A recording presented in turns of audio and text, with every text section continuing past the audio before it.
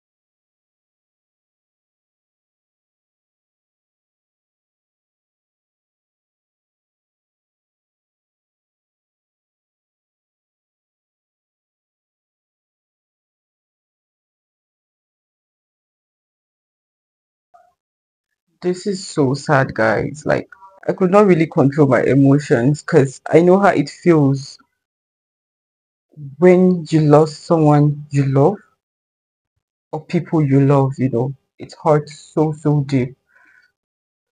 First of all, I would love to appreciate Shaman for taking out his time to dedicate a particular song for those people who lost their life.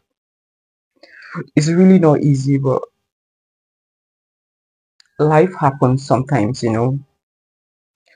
Oh, I just love how you could just see the emotions on his face while he was singing this. Like, you just know he's singing this deep down inside him. If you haven't lost someone dear to you, you really not understand or feel what people feels. when they lost someone. Do you understand? Just like I said before I started, my condolence to those people who lost their loved ones.